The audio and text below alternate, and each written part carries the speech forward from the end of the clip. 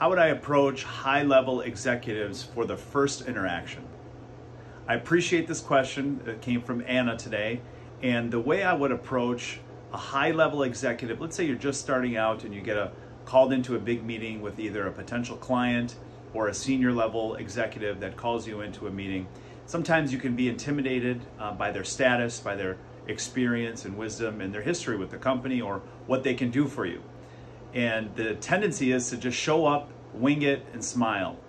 I don't want you to wing anything. There's no meeting that you would ever attend where I would suggest to do that.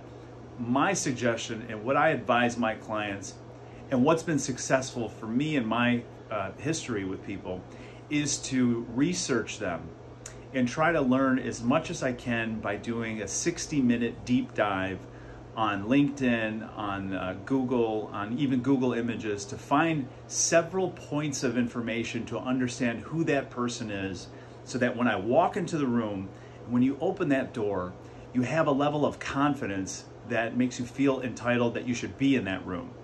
So when you have that information and you've done your research, you've done your due diligence, as most people would call it, I think that that's a worthy investment of your time to show them that you're serious.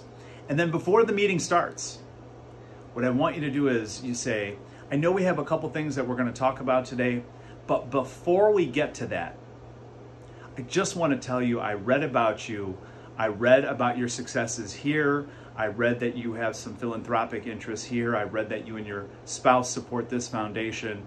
And congratulations on what you've achieved in your career. I'm really interested in one or two of these points. I was wondering, before we get to our business, would you mind sharing with me some of the challenges and satisfactions of reaching that level of success?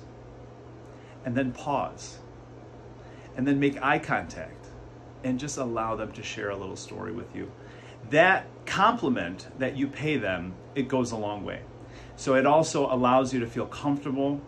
It engages you into the conversation, and they'll open up and share some information with you that hopefully you can build a long-lasting foundational relationship on. And I sincerely appreciate that question. I hope that's helpful for how you gain some confidence when you meet with high-level executives that are either your clients, potential clients, or senior leaders on your executive team. Talk to you soon.